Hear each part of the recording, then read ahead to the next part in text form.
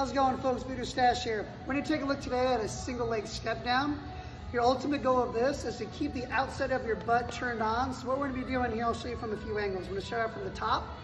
So I'm going to take a deep breath in. I want you to think about your rib cage staying down, your hips staying level. My knee is going to track over about that fourth toe or so. Big thing I do not want is for your knee to go in towards your big toe. So we're going to let that leg bone get a little externally rotated so that your knee is in line about fourth toe. Second thing you're going to think about is pressing that big toe into the floor. When I press that big toe into the box here, I'm going to get my arch to activate. When I shape from the other angle, you'll see it even more. So I'm going to start from here, pressing that big toe down, take a breath in. I'm going to slowly sit on down as low as I can go. Take a breath there. Breathe out and drag myself up. If you watch from this angle here, I'm going to press that big toe in. Notice that my hips are going back.